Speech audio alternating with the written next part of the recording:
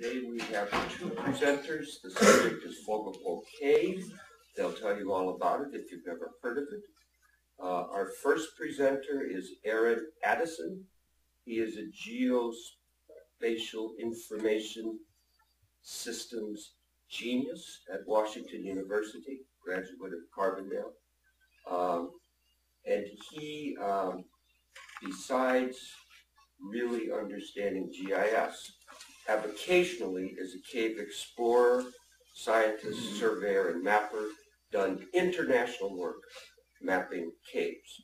And he currently is leading at Fogelpole Cave a remapping effort.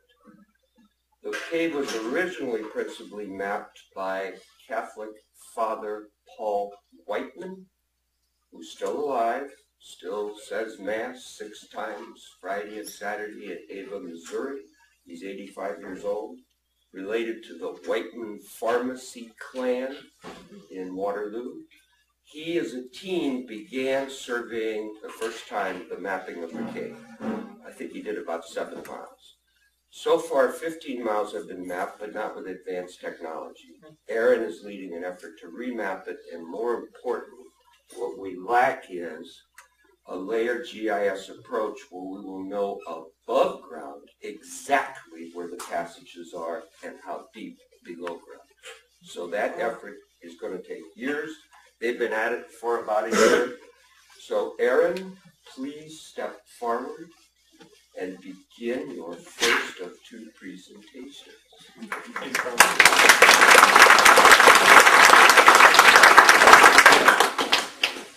So I don't usually have a problem talking a lot because I have to teach class too, and whenever I start talking, hallway doors start closing and stuff like that. But if you can't hear me, let me know, and I can always talk louder. Thanks to Carl and Penn for inviting me to present today to talk a little bit about our work that's ongoing, primarily at Fogelpole Cave, but also in some of the areas of the nature preserves, notably the Paul Wightman Subterranean Nature Preserve, as we continue to understand Fogelpole Cave, and more broadly, the recharge for this entire part of Monroe County. As Carl said, I've been around this area. I really enjoy coming to talk in Monroe County because I lived here for a number of years in the 1990s, and I grew up in Murfreesboro, just down the road. So I've been caving in Monroe County for almost over 25 years now. So, you know, I knew Armin Kruger, and we went out there and visited all the time. I'm sure some of you knew Armin. I've met some of you. I see familiar faces. I've been in a number of caves, north to south and east to west in Monroe County. So I guess without further ado, let's see if we can see these. Some of the details going to be really hard to pick out on this small screen. So if you have specific questions, please do either move up. There's a couple open seats up here on both sides, or you know, approach me and we can talk about any specific questions or things you want to see in more detail after the talks conclude. So let's see here. So as Carl said, Father Paul Wightman, who was just Paul Wightman when he found the cave, this is the earliest known record I can find in print, in a publication for Fogelpole Cave. And here, you know, this publication was called Caves of Illinois. And I have a copy of it here that I'm not going to pass around because this is a very rare book. This has been out of print since 1966. This map is 55 years old this year. So this is the work, or some of the work, that Father Paul did in mapping and understanding Fogelpole Cave. And it is accompanied by a description of the cave in a rough location by township and range. Remember, before GPS, we did township and range is how we located things. So there are parts of this that are really interesting to read because they're part of the history of the cave. And they talk a little bit about how they explored the cave. They talk about what the entrance of the cave looked like 60 years ago as opposed to today. You know, before there were row crops around the sinkhole and things like that that might have led to some siltation and so forth. So it's a really important piece of evidence in the history of the cave and our understanding of it.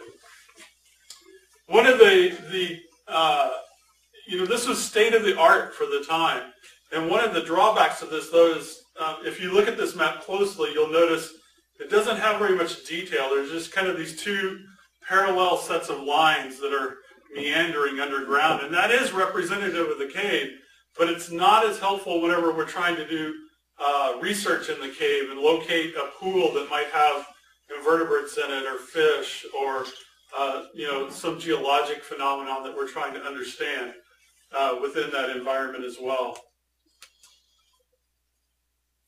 So moving on from that time period into the 1980s and 1990s, when I became involved in the cave, there was still quite a bit going on. There was a lot of mapping going on at that point, but it was all happening in yet a different format. And so the state of the art for that day would have been something like this, which was just a large paper map of the cave that was drawn by hand, probably on mylar with ink. And so it was a very time-consuming task. If you had to make changes or revisions, it meant a lot of additional work, and it wasn't something that happened very quickly. Still, during that time, there was significant progress made in the exploration of the cave. Sometime I was trying to find a date on this last night, and I just couldn't come up with it easily. I think it was in 1990, during a caver meeting in Monroe County, that Lantern Cave was connected to Fogelpole Cave through an exploration trip. We pushed the cave southward, and I'll talk a little bit more about that, through a passage called Mud Alley, and emerged at Sunfish Cave. We surveyed another cave that had been known but wasn't really reported, called Coon Pit, that we found from inside the cave. We're surveying along in the cave, and all of a sudden there's a daylight. So you have to literally try to climb out there and get your bearings on where you're at, and then go back through the cave and try to find a way onto the surface and get the appropriate permissions from landowners and whatnot. We connected another area of the cave called Twin Pits. This was another thing that had been lost to time. Father Paul had talked about this passage, but nobody could find it, and he never surveyed it. And so it took some amount of effort to systematically go through all the possibilities from inside the cave, and then to go back in with the proper survey techniques and document that.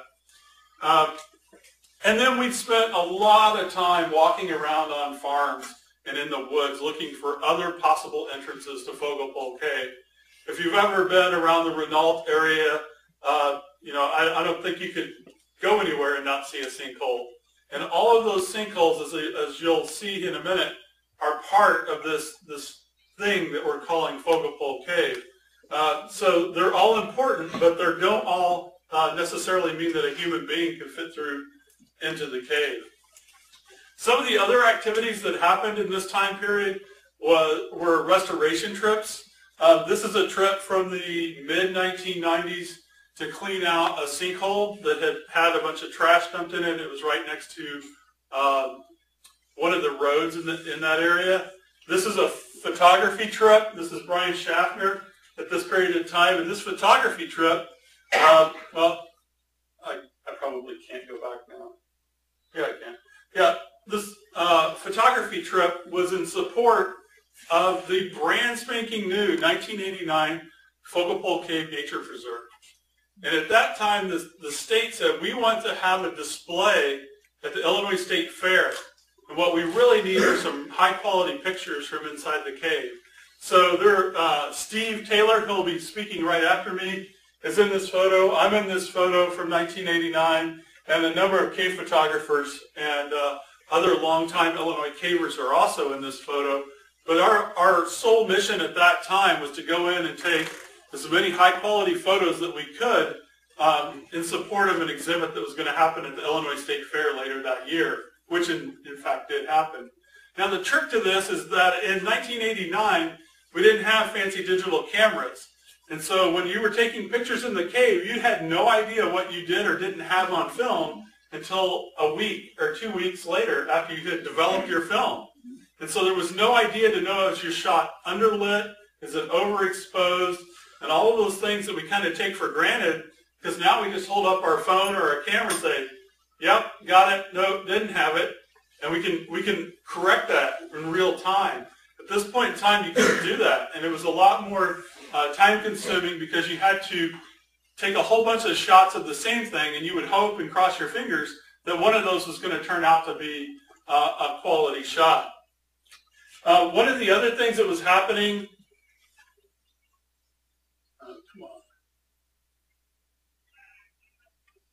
was that this was the quality of the data being collected.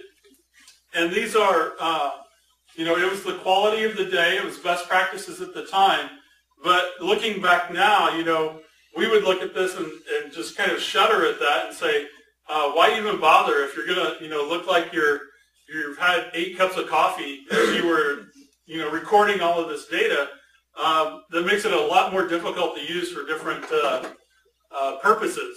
So the purpose isn't just to map the cave. That's kind of the beginning of everything else. The management of the watershed, the interpretation of the cave, the science that goes on in a variety of domains that range from water to paleontology to biology to geology. All of those kinds of things are supported by this baseline information that we're collecting right now inside the cave. So we talked about the nature preserve. So that then brings us up to 2014. And you might be saying, hey, wait a minute, there was this period between the end of the 90s and 2014. What happened in those 14 years? And unfortunately, the answer is not very much. And this was a combination of factors that led to this, not the least of which is that key personnel that were really the drivers in the exploration had moved out of the area, including myself. Whenever I got married in 1998, my wife and I moved to Texas for 2 years before we moved back. And so we kind of lost some momentum in there. There were some policy changes with the state and the way that they wanted to handle their nature preserve. At that time, the cave was gated around that same time in the late 80s, early 90s. So there were a lot of different things that were happening at that particular point that led to that outcome. But in any event, we came to 2014 and were approached by Clifftop. They had this idea. There was an opportunity to protect a large area of the watershed for Fogelpole Cave, what we would call a recharge area, since there are no surface creeks or streams or anything inside there. That means any drop of water falling on the recharge area goes underground, and we're not going to see it again until it comes out of one of the springs. So the spring is just the outlet for all of the underground streams for any given cave area. And so this red line was the parcel that was purchased by Clifftop just a few years ago. And already in this aerial photo, as I'm sure many of you recognize, you can see evidence of numerous sinkholes. And this is a characteristic of what we call karst landscape. Karst is typically limestone that's underlaid by caves, fractures, joints, all of those geologic features that lend themselves to cave formation. Doesn't mean that every one of those leads to a cave, but a lot of them do. And you know the ones that do because there's either the obvious opening or there's that story that's been passed down through the ages of a sinkhole that won't hold water, or one that does hold water is probably silted shut, and so on. A lot of these have been modified over the years. They've had standpipes put in them, or they've been backfilled. I'm always hearing stories about, I filled up my sinkhole and now my basement flooded. It's like, well, that's where all the water was going before, and now it's going into your basement. I had a lot of conversations up around New Hanover with homeowners along those lines. But you can see the changes in this over time. We have a pretty good aerial photo record going back to the 1970s for Monroe County, and even some and now that go back to the 30s. This is a very different world in the 1930s. I read a book called The History of Monroe County. Has anybody read this book? It's about that thick. And it only goes up to like 1960 or something like that. It's crazy. It goes all the way back to the 1500s when the first missionaries came into Monroe County. If you want to know about Monroe County, that is the book to read. Parts of it are... Yes, that's the name of it, yeah. So I was given this book by my grandmother just kind of randomly, but it turned out to be really an interesting understanding of this part of the world. One thing that I'll point out on this photo also is this little inholding in here that's about 27 acres is the Fogelpole Nature Preserve. That's the nature preserve owned by the state. And so Clifftop's property kind of encircles that, with the exception of just that little bit of the road.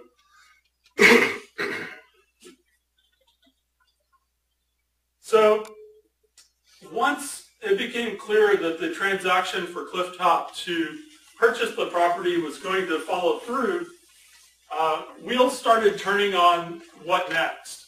And part of that what next was this realization that the cave really needed to be properly documented, and that there were a lot of things going on already, and there were a lot of things in research specifically that people wanted to have go on that were not being well supported by the current documentation of the cave. And this, again, this would range anything from measuring flash floods in the cave to doing biological research or understanding the geology. But it also extends to the surface caves, because you can't manage the surface if you don't know where the things are underground in relation to that. As it just so happens, I was going back through some of my emails this week as I was getting ready for this talk, and literally, like, within 3 weeks, but also totally coincidentally, I had sent an email to Steve Taylor saying, "Hey, Steve, I've got this crazy idea about remapping Fogelpole Cave." And I hadn't been in the cave since 2001. And Steve sent back and said, "That's kind of freaky that you just said that, because," and then he started telling me about some of the things that have been going on with Clifftop. The way that that ultimately concluded was we produced this document that outlined something called the Fogelpole Cave Survey Project. And this was done by myself, by Steve Taylor, and with major editing and advisory assistance from Carl and Penn. But these were kind of going to be the outline or the guidelines of how we would go about documenting the cave for Clifftop.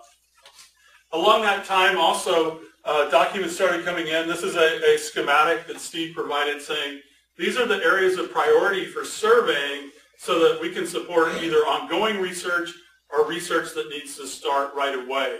And so we were able to prioritize our in-cave activities based on feedback from scientists and researchers saying these are the areas that are important to us.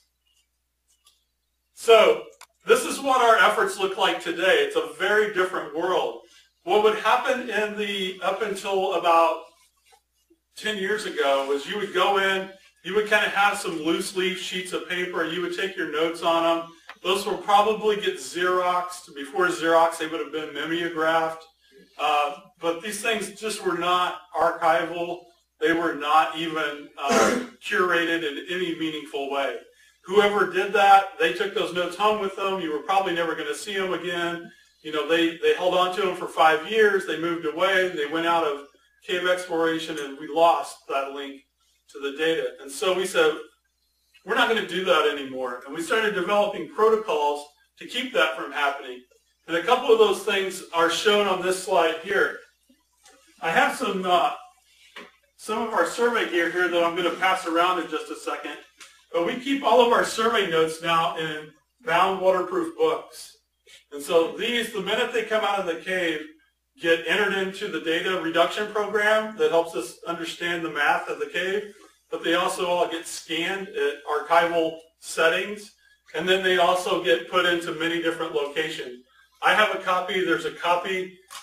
Clifftop actually supports us through a Box account, which is cloud computing. And so we keep archival copies there as well in a secure location. But, you know, this idea of losing survey notes should not happen anymore. And it's further supported by keeping things in the bound book so that we're not having notes go each different direction. These books are turned into the project coordinator, which is me, at the conclusion of every trip. And so we know where all the data are at any given time, and we can keep track of that over time, which I think is equally important. The way we collect the data in the cave is kind of interesting for a lot of folks. People are like, do you use GPS in the cave? How do you do that? And unfortunately, GPS doesn't work underground. You have to have a clear line of sight between you and the satellites for GPS to work. And that makes it really handy for your phone or for your car and things like that, but not very handy for being underground. And so what we have to use is a 100-foot fiberglass tape and a compass and clinometer. So literally, we will stretch this tape between two spots in the cave, write down that distance in this book, and then we will use an instrument, which is the sighting compass. We would look between those 2 points and get a bearing on that. And then we have another dial on this instrument called a clinometer. And the clinometer, you read this way and you read up and down to get your slope. And so those three measurements combined give us the line plot that represents the direction of travel in the cave. And we have multiple sets of these in each bag because we do redundant readings to eliminate mistakes to the maximum extent possible anytime we're in the cave. So there are some other things in our kit here. I'm not going to pass around the fiberglass tape. I think everybody knows what a fiberglass tape is. But what I will pass around is some of the other things that we have. We write our station names just on weatherproof flagging. We sometimes use something called a disto. And what a disto will do is instead of stretching the fiberglass tape, this one's probably not going to work for me. We take the batteries out of them because they corrode, obviously. But what the disto will do for you is instead of stretching the tape, you can just shoot the laser to the next station and read the reading right off of here. Or if the ceiling's really tall, there's no way to stretch the tape, I can just stand there and measure, and then I can look and see what that particular reading would be and record it in the field book. So I have a couple sets of these that I'll pass around, and you guys can take a look at these and get a feel for it. Although all of this gear has been cleaned up, you'll also notice that these smell like a cave, because they spend a lot of time in caves. So, feel free to look around in there and then give somebody else a chance. So, in 2000, there was a program sponsored by the state of Illinois to provide dollars for research and understanding of various things in and around Illinois related to conservation. And as I recall, it was actually called Conservation 2000 or something like that. Somebody might remember the exact name of that. One of the major things that came out of that program for this, for Monroe County really, was the delineation of a lot of the large springs in the county. And there are a lot of big caves in Monroe County, and they're not well understood, or at least up until that point they were not well understood. Really the only way to do that, to delineate recharge areas, is through an activity called dye tracing, where you dump fluorescein or rhodamine dye in a sinkhole or in a culvert or something, and then you put what are called charcoal packets, and the charcoal packet looks like you took a chunk of barbecue charcoal, smashed it up with a hammer, and then built a little envelope out of a screen door, and then you put that in the spring, or wherever you want, in the cave or somewhere that you want to detect that. And then through a lab process, they can tell whether or not any of that dye is adhering to the chunks of smashed up charcoal in that packet. But the packet still lets the water run through. So these have to be checked regularly, though, because sometimes we get big rain events and things like that. You have to know travel times and so on. Anyway, the outcome of that was this map. And this map in yellow highlights the recharge area for Fogelpole Cave as best we know it today. And what that means is the red area, I've left the Paul Wightman Nature Preserve on the map. That is what Clifftop is protecting out of the Fogelpole Cave entirety recharge right now. Now that's just Clifftop. There are lots of other landowners that are protecting parts of this recharge as well. Some of you are in this room, and that's fantastic. but it sure gives you an idea of how big an area for just one cave can be. Now you see some other gray shapes around this, and these are other big springs that are in the area that we are still trying to understand. The water that's over here is somehow going down here, but we've never seen any evidence of that water in Fogelpole Cave. And so one of the possibilities there is that there's another big cave over here in this kind of sketched out area of dashed line that could be funneling towards areas like Collier Spring, if you're familiar with that. This shape up here to the top is the recharge area for Illinois Caverns. The small area in here is for another cave system called Kruger Dry Run. Armin and his brother owned an entrance to that cave. And then this area over here to the east is for a spring, I believe it's called Lance Spring. Lance Spring, maybe? I have to check my notes on that. You'll also see that there's a dotted line through the Fogelpole recharge. And the reason for that dotted line is that around that same time, actually, or in the 1990s, the Environmental Protection Agency and Water Resources offices in Illinois classified all groundwater, all water running to a nature preserve as having special protection. I think they called it Class 3 groundwater. What that means is that they can enforce conservation practices. They can't keep anybody from doing something on their land, but there are certain guidelines you have to follow in those situations. And this part that's to the south is not water that's flowing to the nature preserve. The water's already gone through the nature preserve by the time it gets down here, so there's a different set of rules for that part of the recharge area. So let's zoom in on this a little bit and maybe take a little bit closer look just at Fogelpole. One of the other things that I'll point out as we zoom in is this little area here, which is right behind the church on Kaskaskia Road as you travel south. One of the really interesting things you find out sometimes in dye tracing is things aren't as simple as you might like them to be.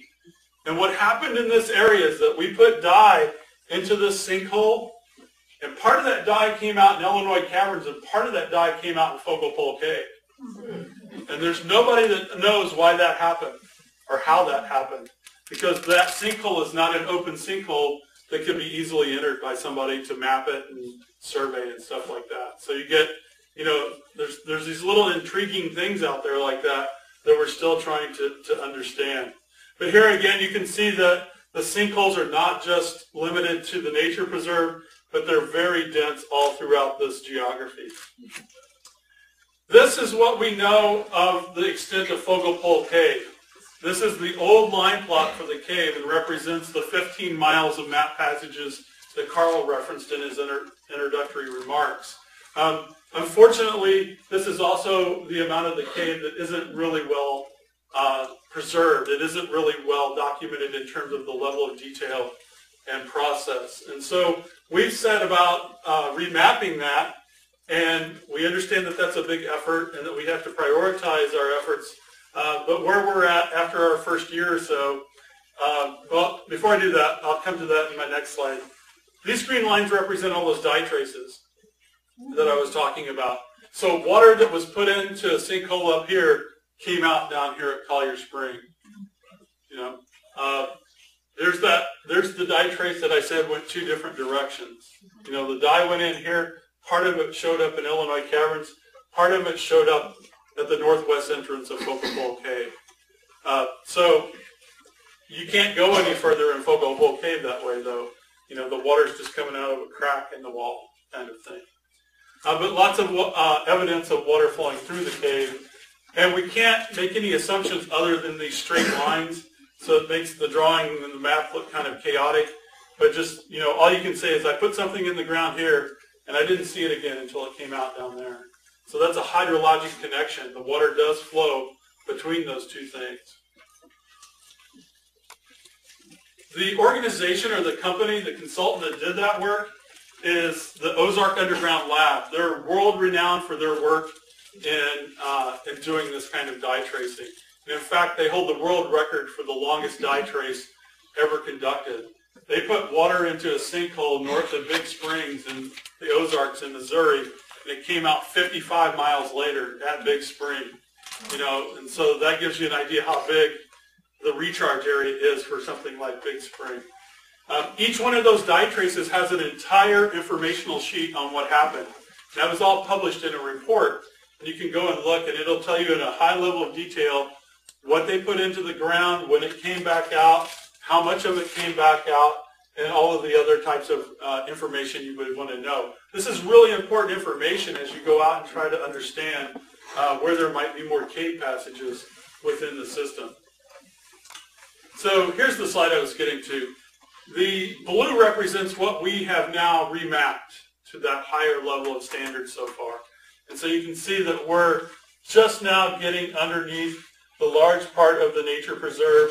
We've mapped a lot of passages under the nature preserve, but again, in that priority schema, we are documenting all of that before we head off into these other areas of the cave. There are lots and lots of entrances to Fogelpole Cave, as characterized by any cave system that's in a sinkhole plain. What I'd like to do on this one, though, I think, is zoom in a little bit more so you can see some of that detail. And so if you're trying to get your bearings here, this is the big white pole barn that's on the Clifftop property right here. The house, I guess the former house is right here. And then the state-owned nature preserve sits right here in the middle, and the gated entrance is in this little blue kind of U-shaped part of the passage. And so you can see that these things roughly do align, but they aren't the same. And that's really important if you're going to shoot a line out 5 miles and you're even off by a little bit here turns into hundreds and hundreds of feet by the time you get 5 miles out, because those lines are not coming together, they're diverging. There's some other things that are really interesting going on here.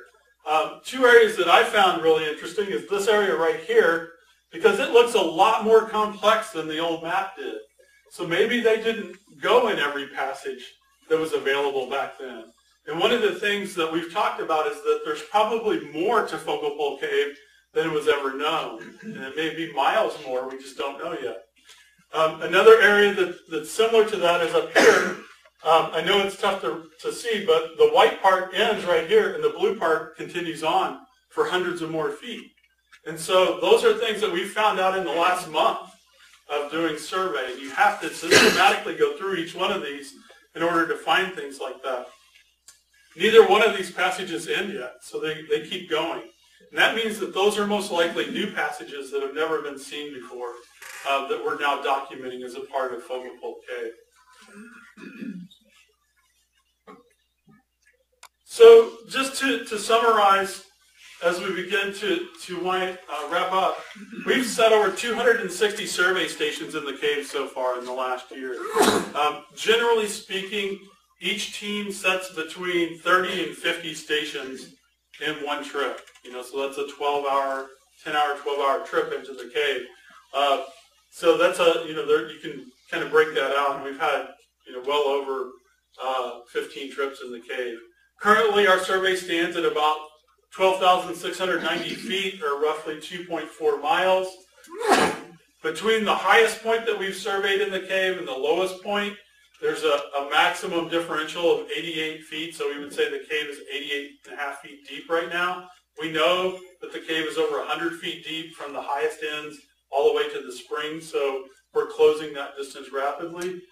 The original survey, the paper map that I showed you, doesn't have profiles or cross-sections. And so we're collecting that data in addition to the plan view data as we go through.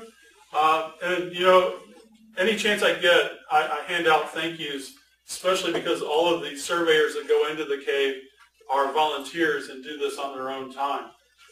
We've had a couple of Clifftop members that have shown interest in learning cave survey. And so if you think that's something that you want to go crawl around or swim in 54-degree water, you're welcome to join us, and we'll have a good time. So what I thought I'd do to wrap up is just show you some photos from these experiences. This is one of our first, it may have been the first survey trip that we did into the cave last winter. It was quite cold. You can see the house is still there in the background. But Clifftop was kind enough to let us camp there in the yard of the house, which really helps for people that have to drive longer distances. You know, I mentioned I used to live in Monroe County. I now live with my family in St. Charles. So it's about, 50-mile-hour drive for me, something like that.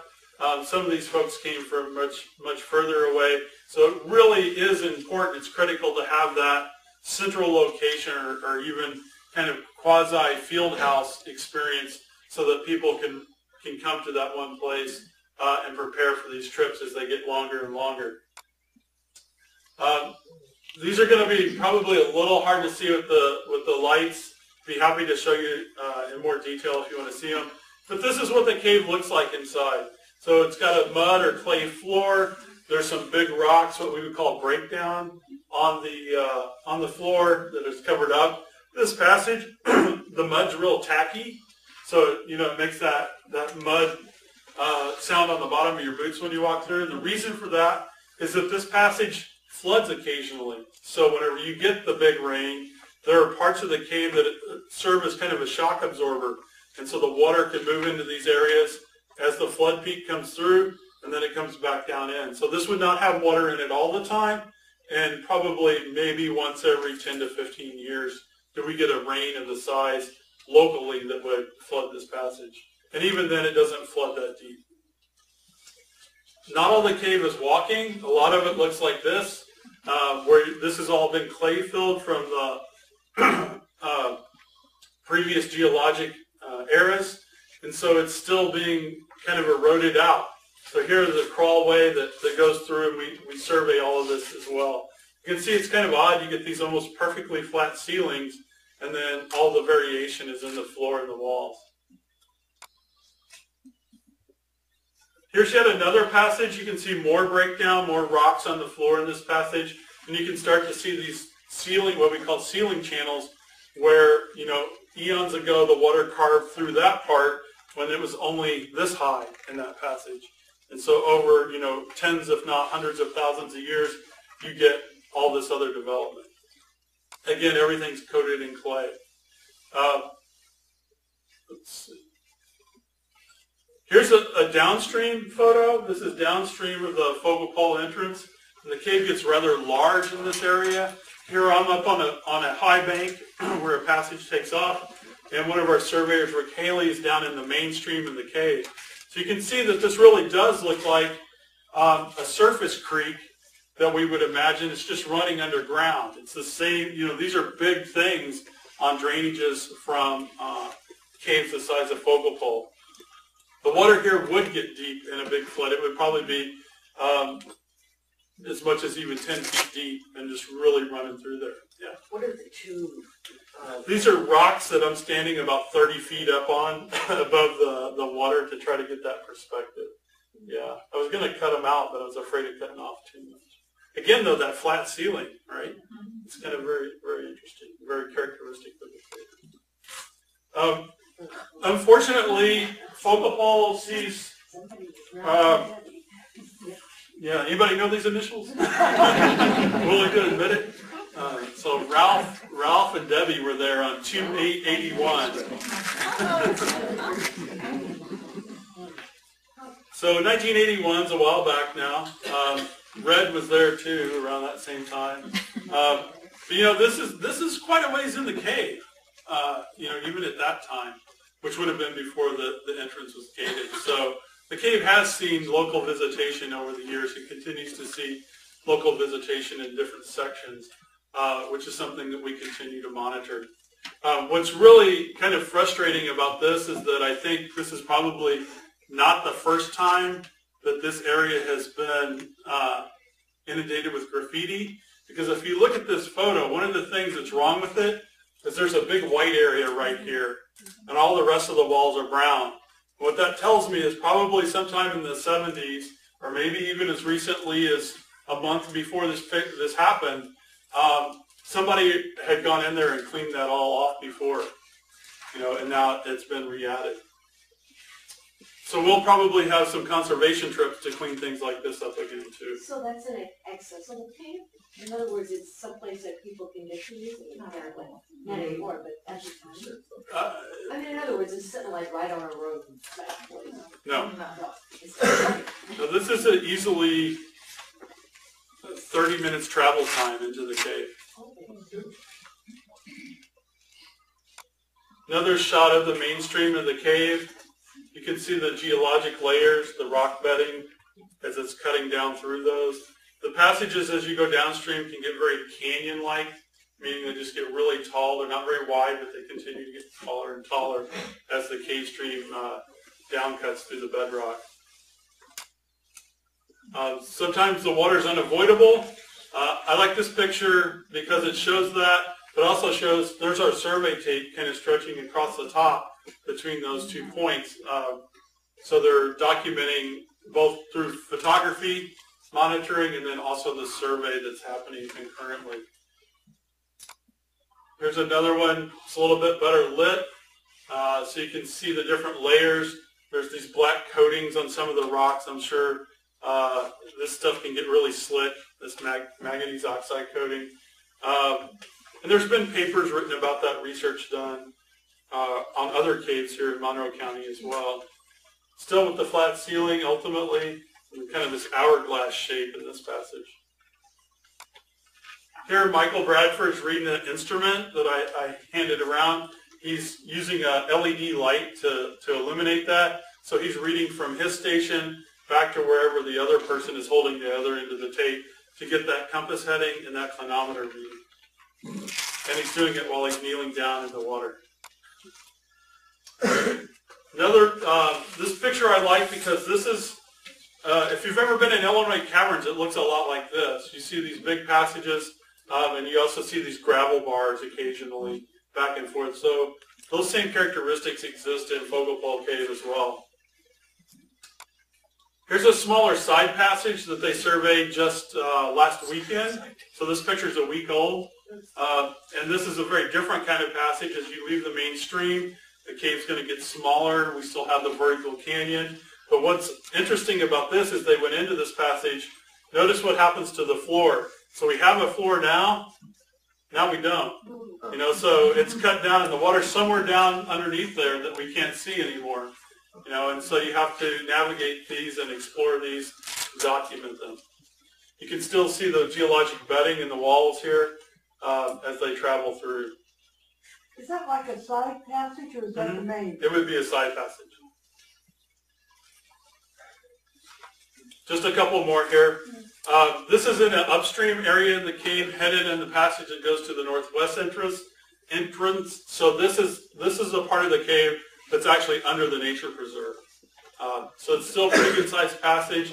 This passage terminates up here. You can see the floors coming up rapidly. And what will happen a lot of times is this would correspond with the sinkhole on the surface where the rock had fallen or collapsed down and sealed off that particular passage. What we do know hydrologically and geologically is passages that are this big, they don't just end all of a sudden. You know, so this used to go on. And so at some point in geologic time, that collapse occurred. So we couldn't have any of these photos. So the photos take a lot of time and a lot of kind of patience to pull off because you're working in total darkness. And even when you have a digital camera where you can see instant results, you still have to compose things in the dark.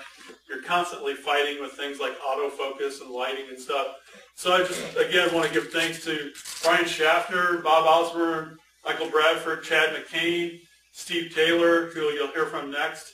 And some of the photos are mine as well, but these guys certainly do the lion's share of that. The photos I take, I always say, I'm just taking them as I'm the point and shoot guy. If I can get a photo while I'm doing survey or something, I'll take it, but I almost never go on just pure photo trips. So thank you for your attention, and I don't know where we're at on time, but this is again one of the photos that was taken in the 1990 for the state fair. So this picture, we didn't know what this picture would look like until, probably 10 days after we took it. And this was taken with flash bulbs instead of things like digital flashes and stuff like that. I have a question. Yeah, sure. Two things. Number one, I noticed when you're talking about your location, your map, the map's always interesting, but you never make a reference to where the road, so to give us a picture of where it's at. Sure. The other thing, Go back about 20 slides. the other question I have is, are any of these published, or will they be published? So for instance, if we could buy maps or photographs or what have you. Sure. Let me get back here again. Maybe to this one. Yeah, that was good. So to take your questions out of order here a little bit, yes, things do get published. From my point of view, all of the data belongs to Clifftop, so it's at Clifftop's discretion on what they do with that data. Well, I was just thinking like a meeting here, if we had Right. a folder that had photographs or Right. maps there. And so I think that's a great suggestion and something that we could easily do. I'm happy to take the paper map that I have. It's our field map, so it might be a little rough. It's not a pretty glossy map, but you're certainly welcome to look at it and understand a little bit more about the cave. I was hoping to have a bigger screen to present this on, which makes it easier to point out roads and things. But so this white line coming down this way would be G Road. It's running north and south, and so that makes. Let me get my. I'm sorry. Yeah, that's right. That makes this the intersection of M and Kaskaskia Road, right here at this little curve in Kaskaskia Road. This is, yeah. So this is where the county was talking about trying to figure out a way to straighten out this curve. Right. It was right here. Then you'd have G Road and then you'd have Reed Road. So Reed Road is going to be farther to the east. Farther off that map. Well, I don't know if it's off the map. I need to get my bearings too. I think I'm reasonably sure that this is Reed Road right here. Okay. Because there's a Kruger that lives in this house. If I have my bearings correct. And so this would be the road going back north to Burkesville. Kaskaskia. Yes, Kaskaskia Road. And then Renault would be just off the bottom of this map. With Illinois Caverns up here. Any others? In terms of publishing information,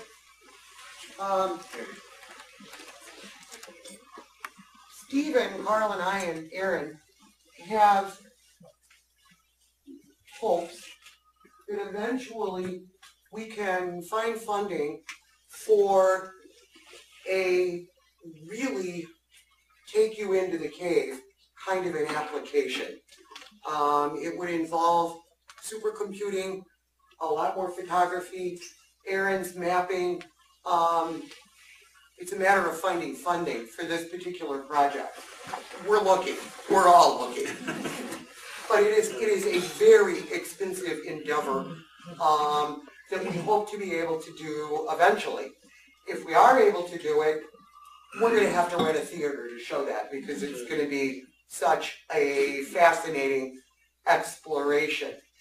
In the meantime, we're probably going to, within the next year, set up a special page on Clifftop's website where people will be able to look at photographs, read some of the reports and analyses that we're doing. We haven't done that yet, simply because the work is ongoing and we have to have some time to get this special webpage set up. So that will be forthcoming. I don't know in terms of selling the photographs. It's a possibility, but we tend to regard knowledge and the beauty of our natural area as something that should be available, certainly to the citizens of Monroe County, at no cost whatsoever. So while it might be a nice fundraising idea, I just don't know if that's something that we would do. It would be something that perhaps our board would want to discuss. Does that kind of help in terms of getting further information? The two things I'm talking about, road locations, maps don't mean much unless you can have a reference point. Right. And if you have a surface reference, then you look at something and you say, well, I know what that is. That's true. Means something. Can you come teach my class? Because I have a whole class full of graduate students who can't get that concept. A lot of people no longer do maps, the paper kind.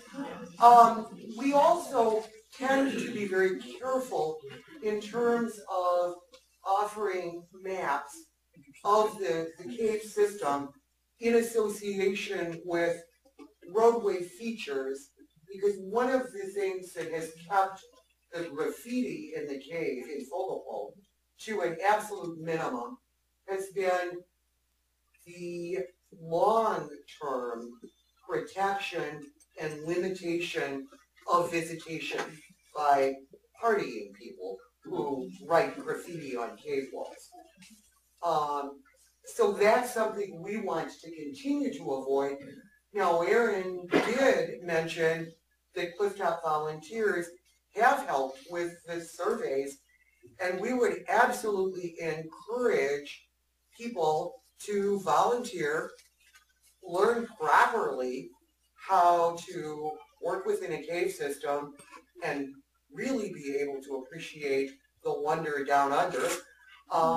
But do it in a proper fashion. So if anybody does want to volunteer, please contact us and we'll put you in touch with Aaron. And that, to build on what Penn's saying, is that doesn't have to be surveying and laying in the water. It can be, a monitoring trip or a graffiti removal trip or some other conservation trip or a photography trip. There are lots of opportunities to contribute that don't necessarily, it's not, this or nothing kind of approach. There's a little bit of something different for several different types of tastes.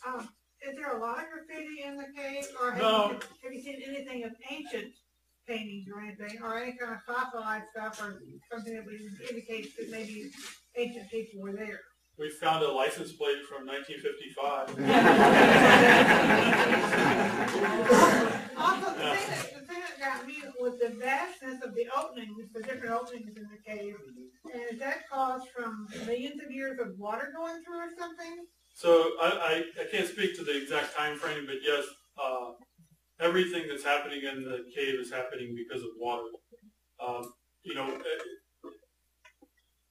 One of the common myths is that things fall in caves like during an earthquake.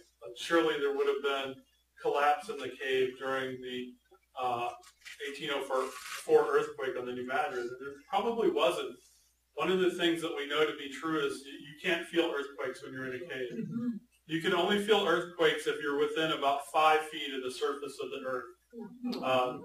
And other than that, you're moving as a unit with the earth, and you don't really have that sensation of the sway or the back and forth. And so things that fall in caves, generally speaking, happened a long time ago.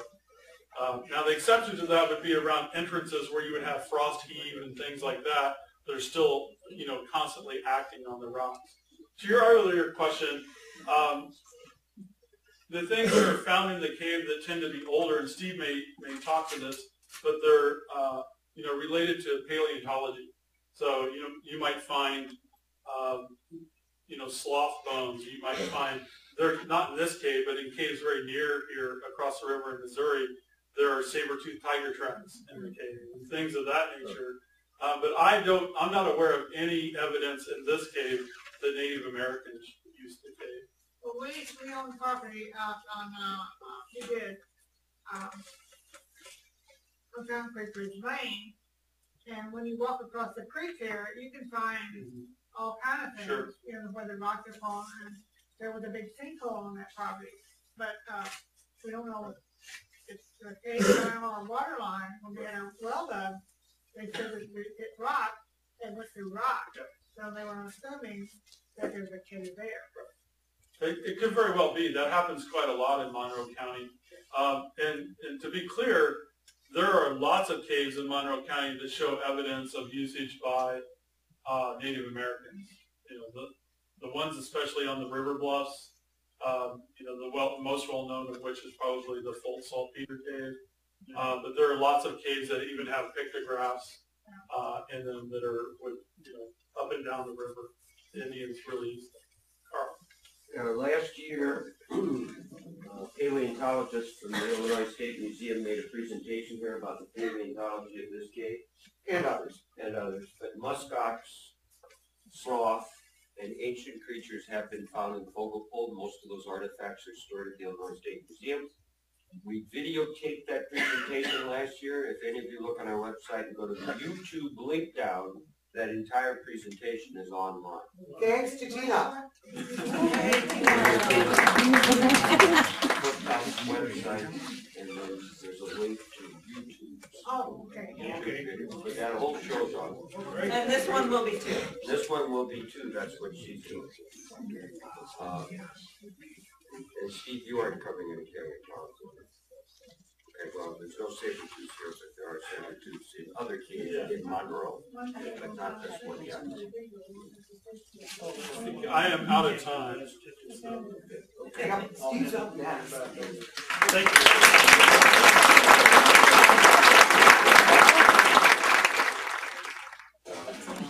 Steve Taylor is a cave biologist at the Natural History Survey at the University of Illinois, Urbana. And you heard a bit from Aaron, one of his ancient caving bubbas, that he's also very much in amateur space. Can I have your attention, please? Okay. So, I'm looking around for that in here. I didn't take her personally. Steve also is Clifftop's lead science advisor for all things going on at the Wightman Nature Preserve and Fogelpole Nature Preserve. And that's really a daunting task. Aaron alluded to, I'll take a minute so you have a seat for just a second. There's dozens of projects going on. The State Water Survey has done water quality studies. We wanted to baseline what the quality of that cave was and what the surface was, which was 400 acres of soybeans for 15 years, and then plant it in prairie, which we've done, and document over a decade what changes occur inside the cave, principally, with water, with creatures, and document what occurs on the surface with creatures, critters. You know, that's why we're in Clifftop. We like critters, okay? Nature stuff. So that's involving a lot of projects. One is water quality. We have paleontology work going on in there. I alluded to that. We've got geology work, including New Madrid fault, seismic activity. There's insect stuff. There's all kinds of stuff going on the surface and underground. And he orchestrates the whole thing. We're learning as we're going, your question, sir. How do we archive this data, make it understandable to the public? What can we tell the public that we aren't shooting ourselves on the foot with, like, here's every entrance slug, go enjoy the cave? So we're learning. This is all new to us. We never did this before. So he's the professional. We are the amateurs. And we're beholden to him for that. So, but his principal expertise is biology, cave biology. He's going to tell you over the next hour loudly, I hope. If you can't hear him, he's gentle. He's soft-spoken. Of what exists biologically in the cave. Take it away, Steve. All right.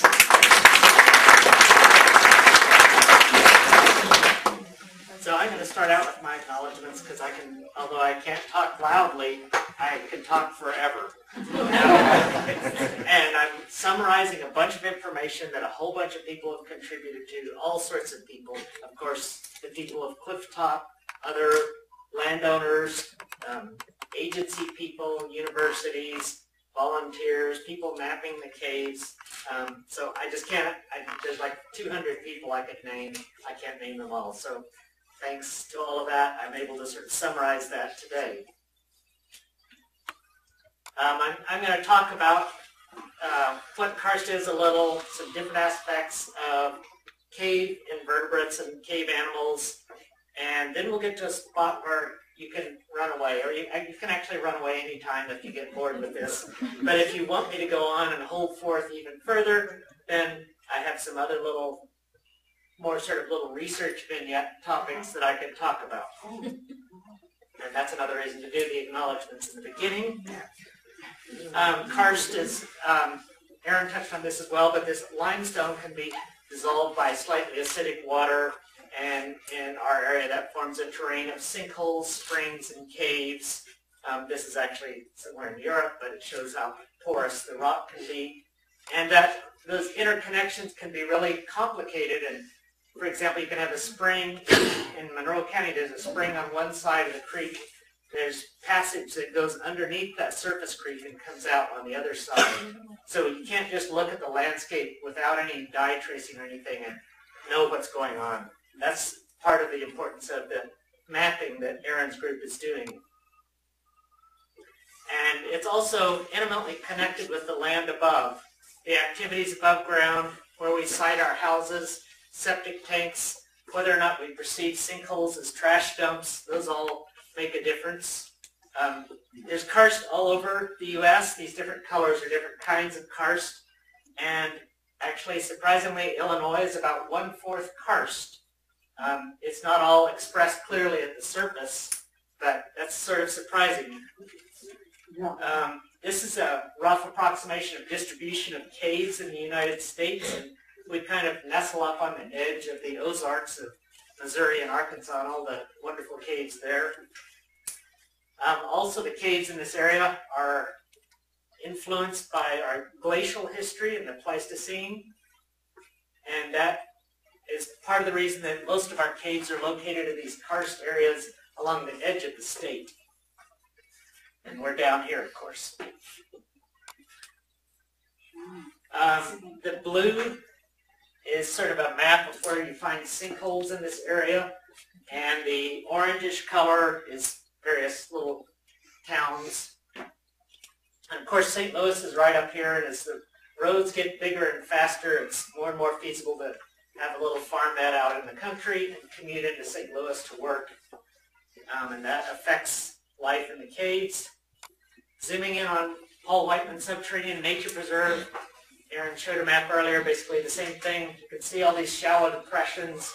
All of this makes up about 11% of the drainage basin of Fogelpole Cave, and it sits right on top of it. This little piece in here is owned separately by the state, and that's Fogelpole Cave Nature Preserve. Here's a look at one of Clifftop's sinkholes. That opening doesn't really go anywhere. It's out in the middle of what was cornfield and is now a prairie waiting for spring. But it's kind of, I see it as like a mouth or a nostril or something. It's like it's connected to the cave, and stuff is going in and out.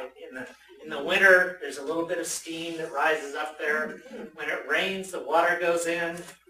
A couple of sinkholes back, there's some ponds, and the frogs will go from there and crawl down in that hole in the winter. And we have to go in through this gated entrance here on the Fogelpole Cave. That's the easy entrance that we go in. And of course, you need a kayak paddle when going in the cave in the winter. This is a water sampling research trip. He's got a probe there. This guy's one of Illinois' leading water experts. And Bob Weck of Clifftop, and sitting in the back room, is here with a couple of graduate students from, one of them's from Western Illinois University, and the other's University of Illinois. And they're learning about research under crawly conditions, I guess you could say. And eventually we get into the big passage. To me, it's a wilderness. It's a carefully protected place that hasn't had all the spray paint and bottle rockets and other things that drunk high schoolers like to do. We all were there once, and some of us may even have regrets. But you can see the stream is meandering along, and there's these rocky shorelines that I call a riparian zone, and there's animals that like this little side areas. And there's places where the water is deep. I was taking this kayak to get across to sample a different passage. We were sampling water in 2 different spots, but that's fine to paddle. Caves have different zones from an animal's perspective. The entrance zone still has sunlight, some plants. The temperature is highly variable with the seasons. You have a lot of animals that are normally surface animals will seek shelter there. The twilight zone, basically just a few little mosses can grow. Not much plant life can make it. The temperature starts to be buffered from the annual fluctuations, and it starts getting more predictable. In the winter, it feels real nice to go in there because it's warm. In the summer, it feels nice to go in there because it's cool. And then when you get into the dark zone, there's absolutely no sunlight at all, no photons. There's the temperature gets really stable.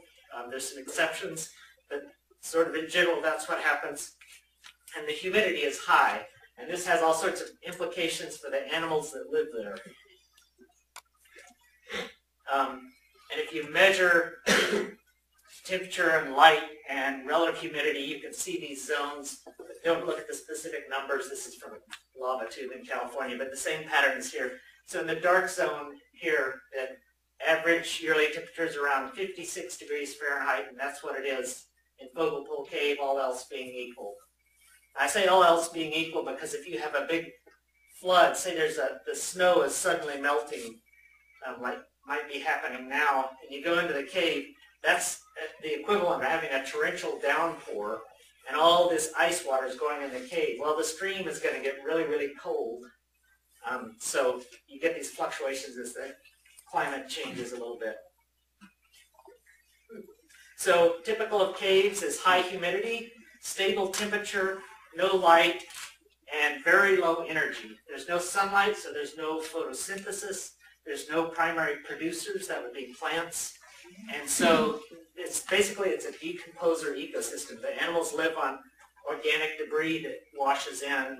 And they can't see is a big thing. That means you have to have special adaptations like long sensory appendages with CD to feel things. You may be more sensitive to vibrations than your surface relatives. And there's no selective pressure to maintain bright colors or camouflage pigmentation, and that costs energy. And because there's no photosynthesis and there's not much energy in the caves, then the animals tend to have lower metabolic rates, they live longer, they invest more in fewer, bigger eggs. All of these things make for animals that are cave adapted called troglodytes. And this is a flatworm, which is cave adapted and lives down in Fogelpole Cave. Some of the threats to cave life, they're basically the things that people do. When we see sinkholes such as this one that I just showed to Carl the other day, I believe, that have stuff dumped in them, that stuff sits there. If a farmer just tosses his old pesticide cans into a sinkhole and there's a little bit left in there, eventually that can rots out and that stuff gets injected down into the cave. Quarrying, septic tanks that leak. So part of what we're doing by studying this cave and Clifftop being involved is an opportunity for Clifftop members who live maybe even outside of the Fogelpole Cave drainage basin to understand how land use impacts affect these hidden streams. They're streams, just as Aaron said, they're streams like normal surface streams you see, but instead of being on top of the ground, they're down 100 feet underground. And when they're out of sight, it's hard to think about them. You probably wouldn't just change the oil of your car in the stream in front of your house, but if you change it and dump the oil into a sinkhole, it's kind of like that. And so it's kind of getting people to be more aware of that is important. Another one of the impacts potentially is climate change. These areas where caves form are in blocks of limestone that aren't continuous across the landscape. They're particular areas of the state. So if Illinois, as in this particular projection, gets to be hot and dry like central Texas far into the future, the animals that live in the caves here can't just move and follow the temperature and humidity that matches what they're used to now, they're trapped in their limestone blocks. So climate change could be serious for some of the animals as an impact. Out of that. A really common thing here is having ag fields that have erosional rills, or this little thick chute is going into a sinkhole that's about a 3-foot deep trench, and all of that topsoil and sediment has been washed and injected down into the cave. Here it is popping out of a high hole in the cave and down into the cave stream. This is in flood. That water is really turbid because it's transporting what used to be farm fields off towards the spring, eventually out into the Mississippi River to head out to the Gulf of Mexico. And with it, it's carrying other things like contaminants, but also it brings nutrients. So there's good things about the water coming in because the animals need food. Sometimes during these floods or after them, you'll see big piles of foamy stuff if people have a lot of detergents and stuff going into their septic, and then it washes on into the caves, and you get detergents in the cave. Then you have bits of styrofoam. These little white specks are little balls of styrofoam, just like you've probably seen on surface streams, bits of styrofoam cups and Walmart bags and stuff. They all get in there, pollutants that we would rather not have in the cave environment. I gotta figure out how to make this thing go. This is the resurgent spring of Fogelpole Cave. It's a big rise pool, and it just kind of seeps out, and then it's flowing out as the stream just continuing on the surface. Inside of the cave, you can go only so far downstream before basically the water meets the ceiling, and you have to stop. And then there's this part that's below the water table, and it finally comes up on this surface creek. And all of the impacts in that big drainage basin that Aaron was showing earlier, they all eventually funnel out to where he's standing there. And here's some of the good. This little organic debris gets washed in every flood. That's the energy that feeds the animals that live in the cave. And that ends up getting broken down by fungi. These are some fungal hyphae coming off of a leaf and reaching out and discovering some other little bits of wood. And there's animals that love this. It's a great place to forage if you're a little tiny bug that feeds on fungus or bacteria. And that starts to get exciting to biologists. This person here is in the pose of a cave biologist. We spend most of our time in caves on our hands and knees looking at the floor, sometimes on our bellies. And it's just some different ways we collect. And sometimes you have to rappel down a rope. There's a little station there. We had a transect station there. This little device is an aspirator. It's used to suck up bugs. You have a little tube that goes to a little container and another tube that goes to your mouth. And if you're smart, you have a little screen on there so you're not sucking up bugs. What I actually use is a tube that has another filter by my mouth, and that filter is a lawnmower fuel filter that I just hook onto a tube, and that's got this big paper filter wrapped up in it, and that keeps me from getting a bunch of spores in my lungs because I do this all the time. Some of our sampling is quantitative, like using a quadrat, and you can get how many bugs per meter squared or foot squared. Or this is a little pitfall trap, a little tiny tube, and we stick it out, and it's a certain diameter. We leave it there for 2 days, and then you have springtails or flies per trap day as a unit of measure, and you can look at different places and see, oh, there's high densities of this kind of fly down by the stream, but none of them up here. And the bait is Limburger cheese.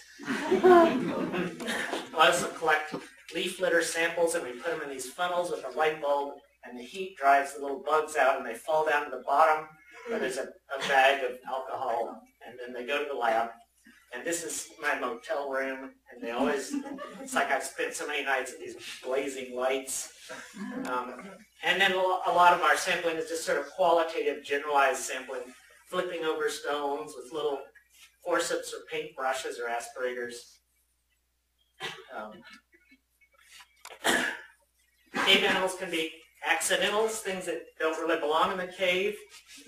Troglazines, that's a name for animals that use the cave for part of their life cycle but have to leave the cave for part of their life. That would be things like bats that roost in the cave and go out on the surface, or some little crickets. Troglophiles are animals that, cave lovers that can complete their whole life. They can live for generations in the cave, but you may also find them in cool, moist, shady environments on the surface. Troglobites are really cool, cave-adapted and cave-limited. They can only live in the cave. Here's one with really long appendages, no pigment, and they're the most highly cave-adapted. And interesting, phreatobites are things that only live in groundwater, and then we often encounter edaphobites, which are animals that live in the soil. There's lots of invertebrates in Illinois caves. Many of them are just accidental, but 40 of them are troglobites, or cave-limited species, mostly little shrimp-like animals or spiders, millipedes, and then a bunch of springtails and a few insects. There's a number of threatened and endangered species that occur in Illinois caves. This list is a bunch of them. Those with the stars occur in Fogelpole Cave, and the ones with the stars happen to be 3 out of 4 of those that have a special little thing after them. That means federally endangered, or in this case, federally threatened. So this is the Illinois cave amphipod, Gammarus acrodytes. It's federally endangered and lives in Fogelpole. Myotis septentrionalis is better known as the long-eared bat, and it is recently listed as threatened, but I think it's going to be endangered in not too long. And then also the Indiana bat. Which is that? That's Myotis sodalis. It's a picture. Oh, that is the Indiana bat. So, in preparation for this talk, well, just for our normal keeping track of data, we've been keeping track of all the animals that occur in the cave. And obviously, like everyone else working on Clifftop's projects, I'm doing this mostly as time allows between other projects that have actual funding that pays for graduate students, and this is just the stuff I love. So I got a little behind on counting what animals are in there, and it is Illinois' most biodiverse cave, but I've upped the number of creatures in there significantly, and I'm going to go through the counts here briefly.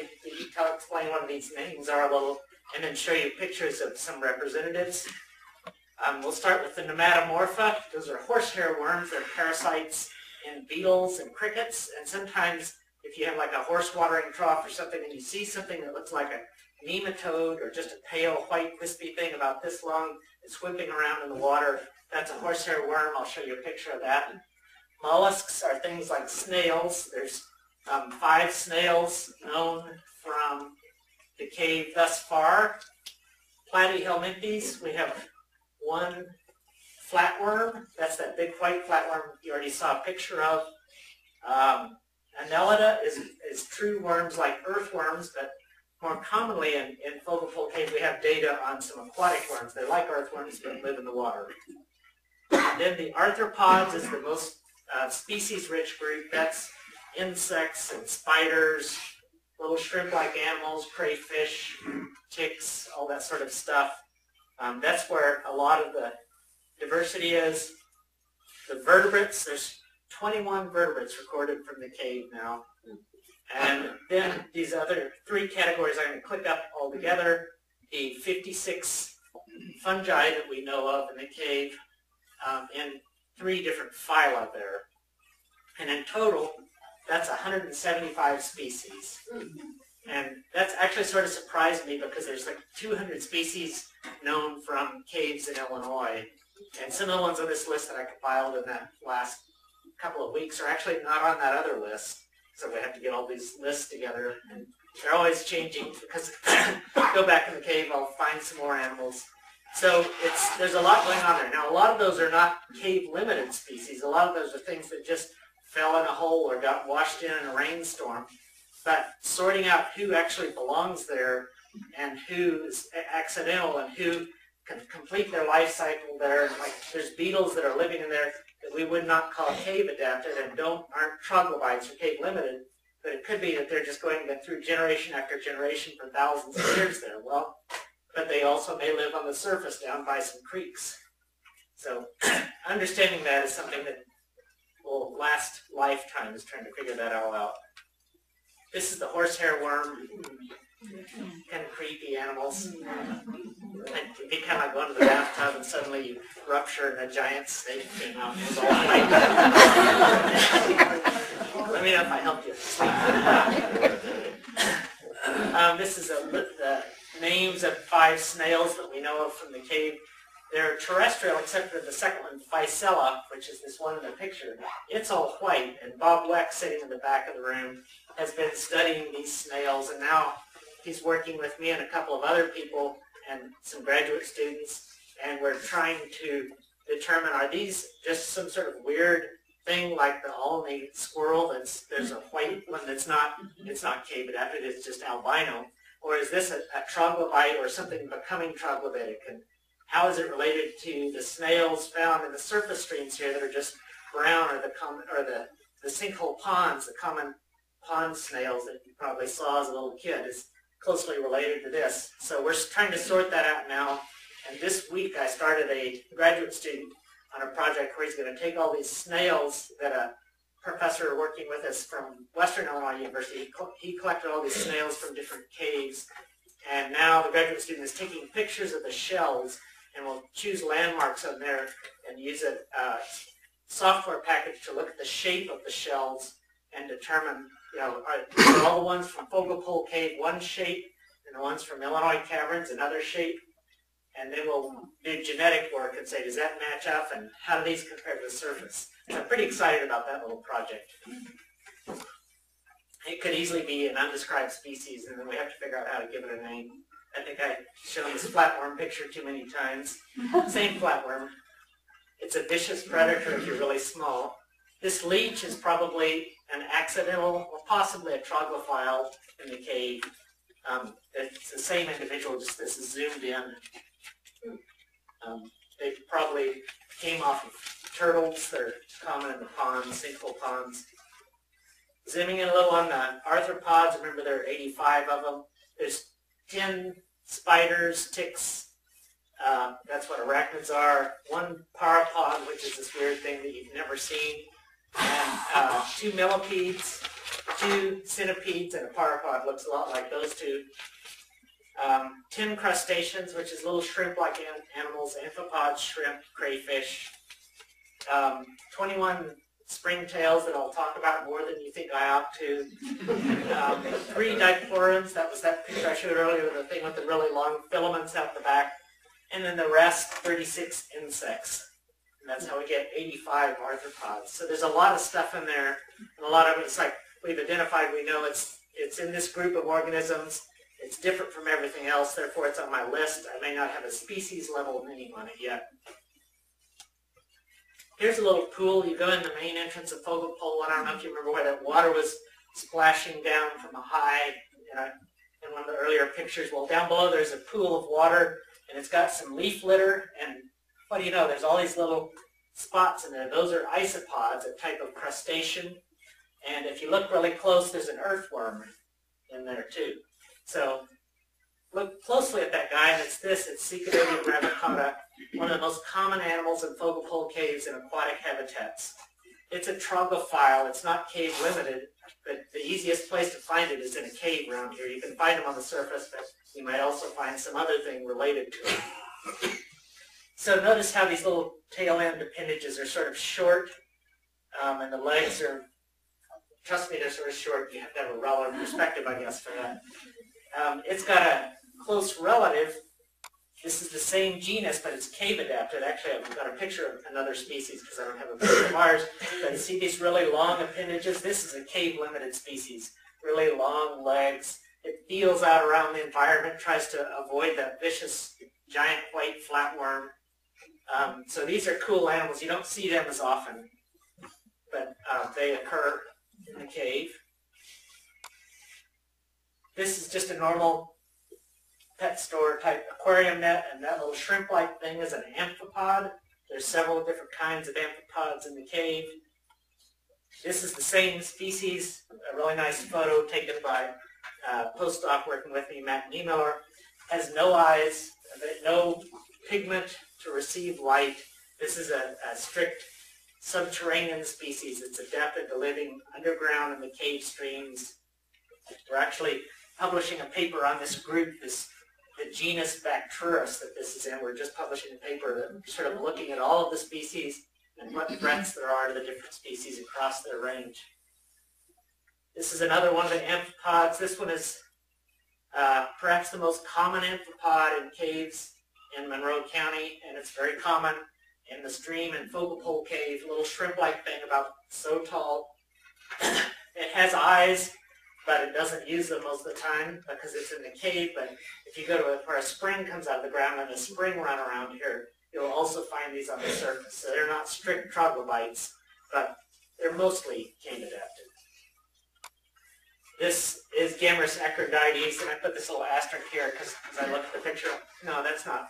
That's a misidentification, but it looks basically just like the other one. So now there's another amphipod that looks very much like the last one, but it's the Illinois cave amphipod, and it's rare and strictly cave limited. It only occurs in a few cave drainage basins in Monroe County.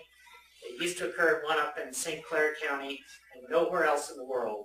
And that's part of the reason it's listed as endangered by the U.S. Fish and Wildlife Service. So this animal has a little bit of regulatory muscle, not much because the Fish and Wildlife Service is politically weak and they don't like to flex their muscle for that reason. But it is something really interesting that this animal just lives here. And there's lots of things to do to study it, to monitor its populations. This crayfish, if there's anybody in here who knows common crayfish names, you're probably wondering, what the heck is that? Polychromatus. Never heard of the painted hand mudbug. Well, it turns out there's this widespread common crayfish that occurs in streams here, and this thing is just accidental in the cave. In 2005, somebody looked at these more closely, and the one that occurs here is actually a new species. It's different from the one that the original name was anchored to. So this species living here in Monroe County was only described in 2005. It extends a little into Missouri and over into Indiana, and I just learned about it the other day. It's like, what? I sent it off to an expert on these, a picture to confirm my ID, and he corrected me. So it's kind of neat that something that was here all along, we didn't understand what it was because nobody had fully studied it. They can be kind of vicious predators, the crayfish. They scavenge around and eat things, but they'll also eat. If they can catch a fish or a little shrimp-like animal, they'll eat them. So when they're in the caves, they can kind of cause some damage to the rest of the cave ecosystem. If you were to collect water dripping down from the ceiling in a little bottle with a screen on the side, the water goes out, you keep that water, eventually you get these little tiny planktonic things called copepods. They're just specks, barely visible. If you held them up, a glass of water up with them in there, you might just barely be able to see them. You have to mount them on a microscope, slide to ID them. These little animals, we know there's copepods in the cave. Basically I saw copepods in the cave, so we know that group's there. This is two different kinds. We don't know which ones I saw. They may be dripping down from the ceiling, where you might also pick up things like this little aquatic worm. This particular picture is from somewhere else, but I don't have a picture of our two pseudoscorpions. Pseudoscorpions are like scorpions, but they lack the tail, and they're much, much smaller. Little tiny delicate things that eat springtails and such. One of ours is Moondoctonius cavernicolus, which is known only from Saltpeter Cave down on the bluff. Some of you may know that, and from Fogelpole Cave. And in spite of, I've been going to Fogelpole Cave since the late 1980s, and I've never seen that species in Fogelpole Cave, one of the two places it's known from. They're predators, so they tend to be rare, and they creep along on the sides looking for springtails. I still hope to see one someday. The other pseudoscorpion is just an accidental thing in the cave. There's several spiders, 2 of which are normal part of the cave ecosystem. This is Phaneta subterranean. It's cave adapted, found under little cobble gravels along the side of the stream. You pick them up and there's a little piece of webbing and a little tiny spider living there. And that's this thing. The other one is the last of these spiders, Meadow vallis.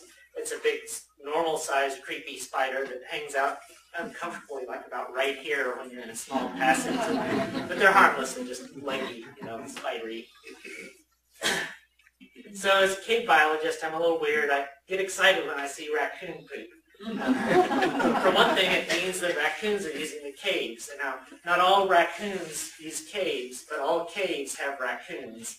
They're actually an integral part of cave ecosystems. They come in, they sleep in the caves, and they poop in the caves. And that's an old poop covered in fungus. If you look close, you'll see an earthworm there, probably because of the nutrients, extra nutrients, and older broken down poop. But if you look, there's the earthworm. There's 2 springtails, so I get my little aspirator with my special filter. Yeah, I did that. I suck them off of there. That's why they don't allow me to go to parties and stuff.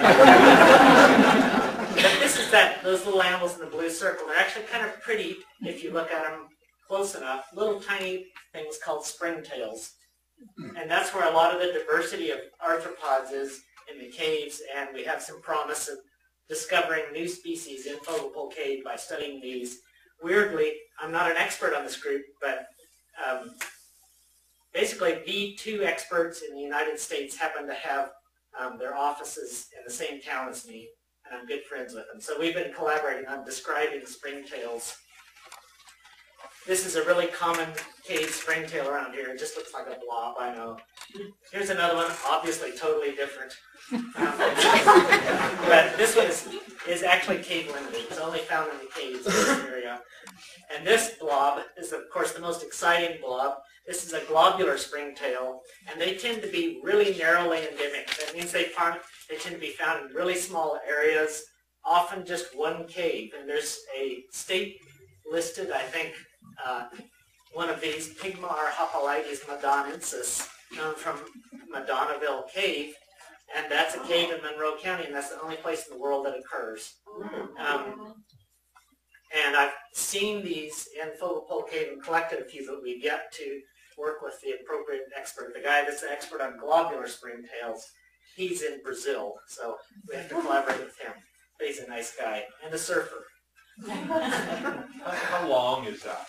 That's, if you had it on your finger, if you're old like me, you might say, yeah, I think that's one of those. You'd have to take your glasses off if you're an old guy to have the same prescription as me. So they're little specks, like less than a millimeter to maybe a millimeter and a half. This little thing off the back here, a couple of the earlier ones had it folded underneath. It's the furcula, and they had that and they pop it down on the ground and they go flying into the air 30 or 60 times their own body weight up into the air, and it's a predator avoidance thing. Used to avoid the pseudoscorpion with the pinchers that's out hunting for them. This particular group, the globular ones, the easiest way to find them is find a little drip pool where water's been dripping down onto the ground and it's just a still pool away from the stream, and they hop onto the surface of it, and then they're just hanging out on the top of the surface film. So they're actually prettier than this, but they're really hard to get a picture of. And it's hard to find people who appreciate them, of course. I mentioned the diplurans, highly cave adapted, perhaps an edaphobite or soil adapted thing. There's a lot of species we don't know what their names are. They're hard to work on, and there's no active expert in North America. But look at these sensory filaments and all the little hairs. Now it's gone. Sorry, you had to look early. This is a cave cricket, and there's 2 kinds of cave crickets. This is Pseudophalos elegans, well, 2 kinds of Fogelpole Cave. This one hangs out in the entrance, twilight zone, in the dark zone, but not too far from the entrance, or at least from a cricket entrance, because they go out on the surface to forage at night in the summer, and then they'll come back and roost in the caves, and they lay their eggs in the caves. So this is a troglazine, much like a bat. They roost in the cave and they go out to forage on the surface. So that's kind of neat. The other one, which I don't have a picture of, Pseudophilus williamsoni is smaller and it's deep, deep in the cave. And it doesn't show any obvious cave adaptations. Pretty much you can't find one unless you go into a cave, and even then you're kind of lucky to find them because they're rare. It's probably a troglobite, but no one's got the courage to say that in a scientific paper because it's sort of speculation. This is a moth that's found in caves around here really commonly. Scoliopteryx labatrix, which is fun to say if you want to show off to people. And it's also called the herald moth. And it overwinters in caves. It's got some really distinctive markings.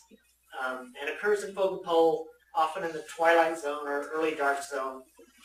Interestingly, some of these animals that are associated with hanging out near entrances, I've actually discovered entrances in caves by saying, oh look, there's crickets here. I thought we're like 3 hours from the entrance, and you look around, it's like, I think I feel a little airflow. Oh, there's an entrance over there. So you can actually use the animals to indicate where you might have connectivity with the surface, even if a person can't get through. Flies, there's several kinds of flies in the cave. This is one of the really common ones that looks superficially like a house fly, but the segal patterns are all different, and it holds its wings a different way, and the wing veins are different. It's a heliomyzid fly. The family is called the flower flies, but this one is basically only found in caves where there are no flowers.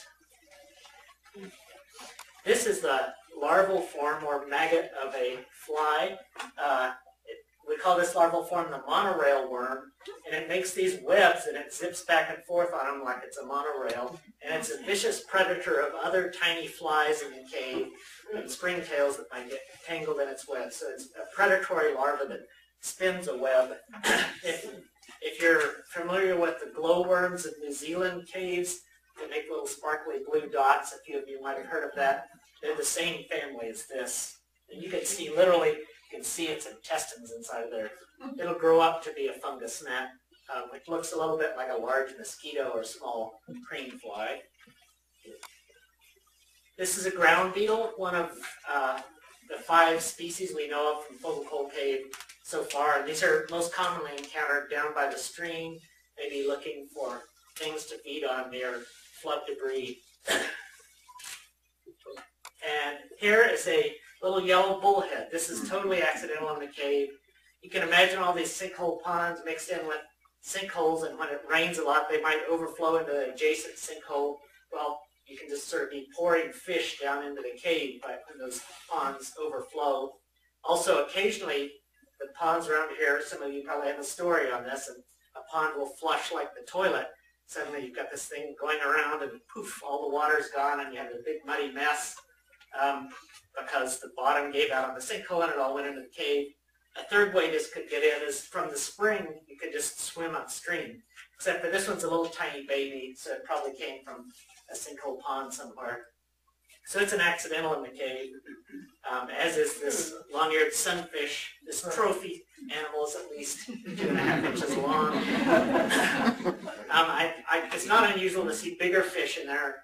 Often the bigger they are, they look kind of pale, and people who don't know better think, oh, maybe they're cave adapted. But what actually happens is that fish actually get tanned. They produce more melanin in the presence of sunlight. So some of these common surface fish that get in the cave, they start to lose that melanin, and they're also starving to death because they're visual predators. Or at least so we think. One of the studies we hope to do is to look at their gut contents and see if they're actually feeding on the cave animals.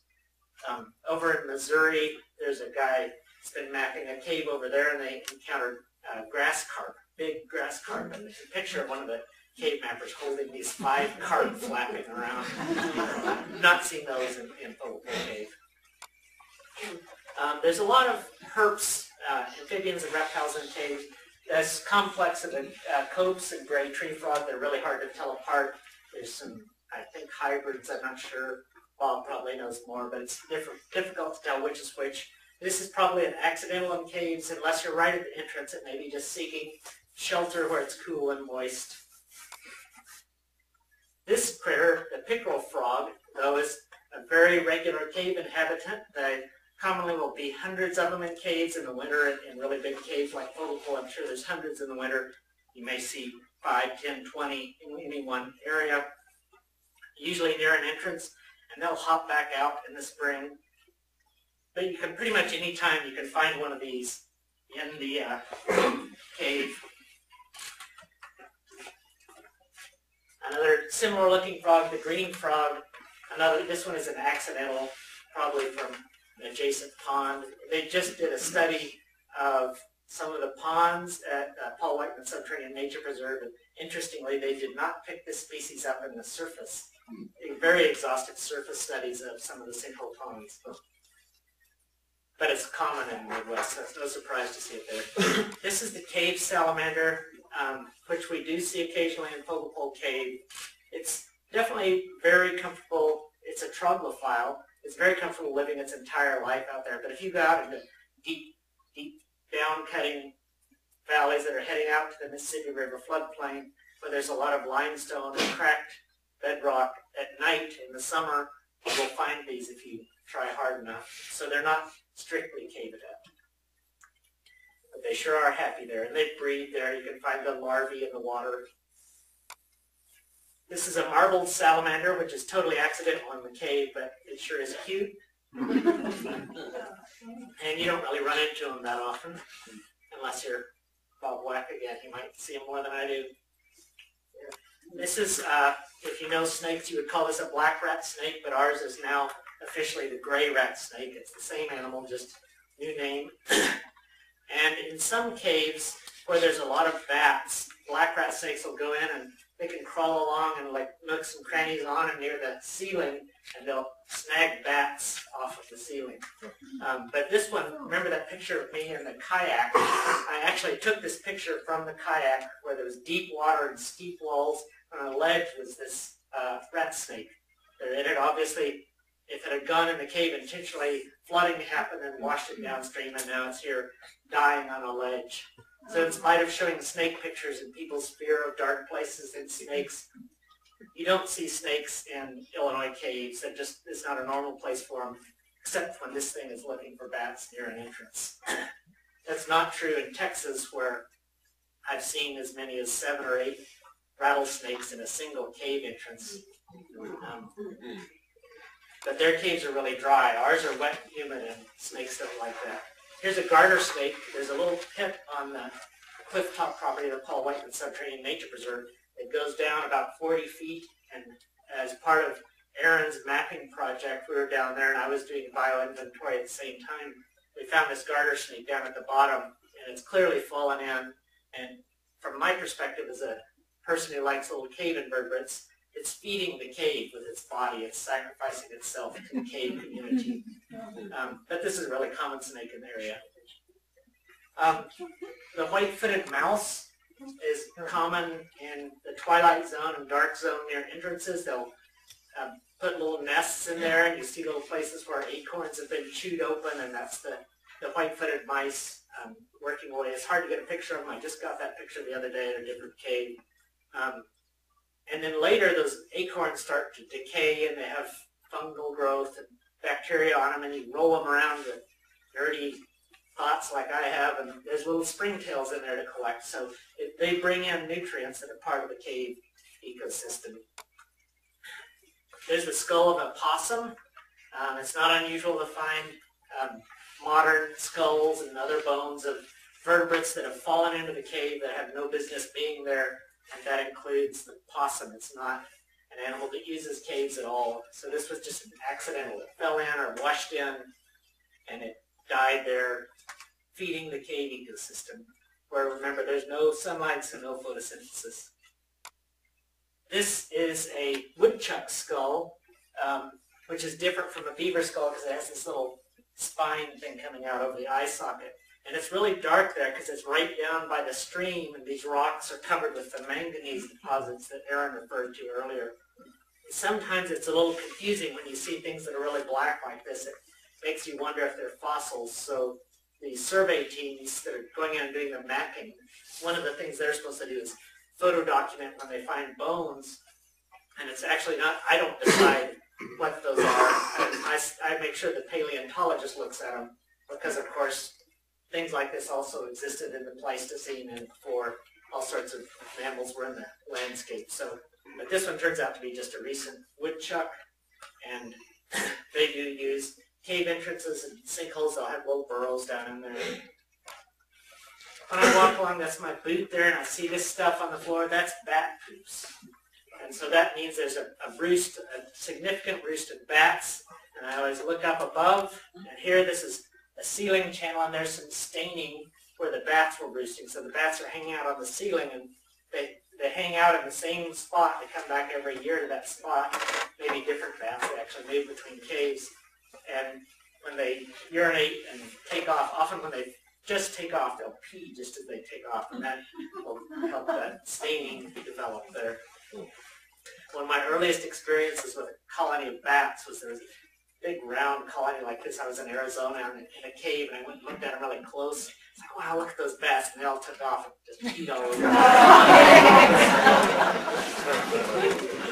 This is Indiana bat, and it looks like I forgot to turn off some other stuff in the background. But this one has a tear in its wing. They're fine with having a tear in their wing. This is from another cave, but there are Indiana bats. We've seen them in Fogelpole Cave. This is a little brown bat. It's infected with this fungus, Pseudogymnoascus destructans, which is the causative agent of white nose syndrome. And you can see how it gets that. So the special gloves are because we're doing a study of these diseased bats in Illinois, including Fogelpole Cave in part of that study.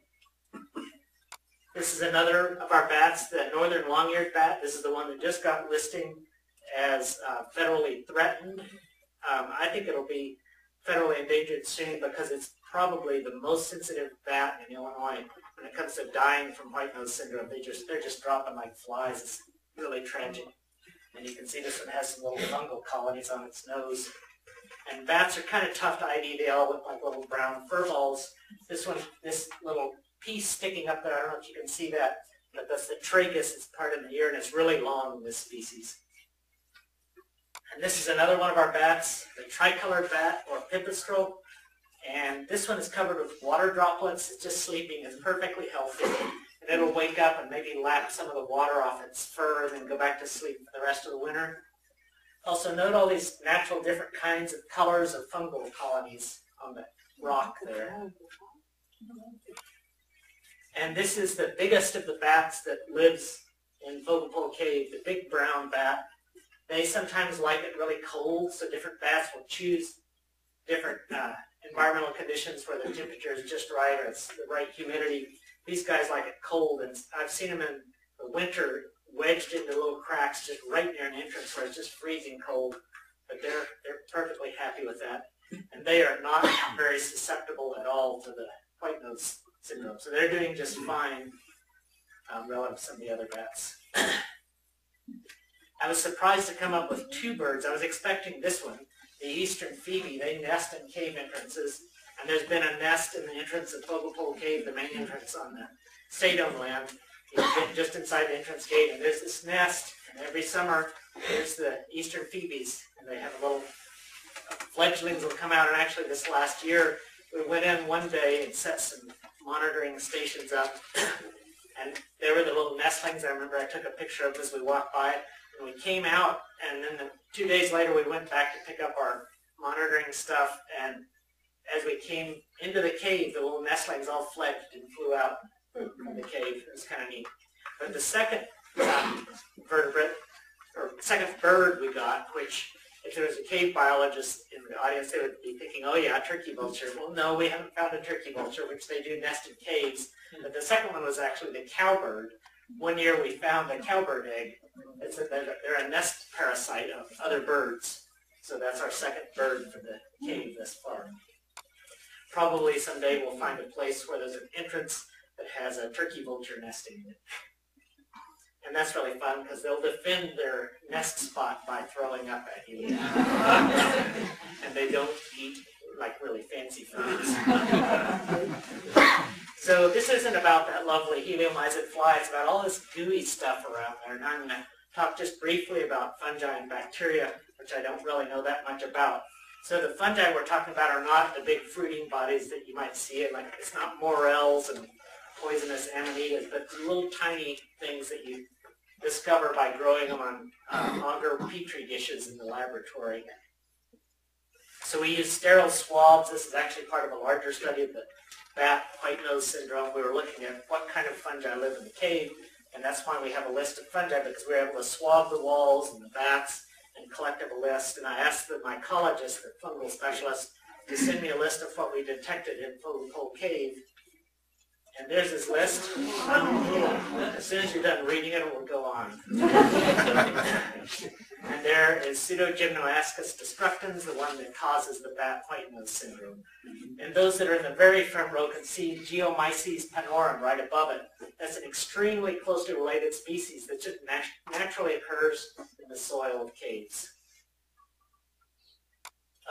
In the same study, there was a guy that does bacterial work using basically whole community sequencing. He takes these samples and he just makes these long lists of all of the possible different kinds of bacteria that occur in the cave. So I have these different colors are different phyla of bacteria. So I assume the relative sizes of those have to do with how many different unique kinds of bacteria in these different phyla of bacteria there are. But I don't know what this total is, so I don't know how many species of bacteria that he detected in the cave. But they're life also, and they're an important part. The fungi and bacteria, they break down that woody debris. These are things those little springtails feed on, and the pseudoscorpions feed on the springtails, and the spiders feed on the pseudoscorpions, and the salamanders feed on the spiders, so it's all a little ecosystem there. And with that, I'm at a spot, if you're restless, tired, or I can go on, or I'll look at Carl, and Carl, do you want me to stop? Or? He says I should stop, all right. So I'm happy to answer some questions. I have a question for you. This is indirectly. This happened right close to Fogelpole Cave one night years ago when I was in the farm. My dad and I were walking across this field going home. It was dark, and we noticed something on the ground. We turned the lantern off. The entire field, this was about 6, 7 acres. The entire field was covered with glowworms. The only time, and years and years, we had that one. The only time we ever saw it. So those are probably the larval form of the immature of fireflies, which are type of beetles. They're about, maybe 3/4 of an inch long. Yeah, and a little fluorescent glow. Yeah, yeah. That's what they were. For years, I was trying to figure out what I was thinking. Do you have to be cautious when you're on them, all the bacteria and everything, like for human contact or anything? You have to worry about what you might catch or something, or? Well, the cave stream is the most worrisome part. I mean, the walls of the cave, those are just natural things that live in the cave, and they're just like walking through the woods. I mean, if you go out in the woods and you're digging in the dirt, you might wash your hands before you eat dinner, but not everybody does. You know? So, and mostly people are more or less fine.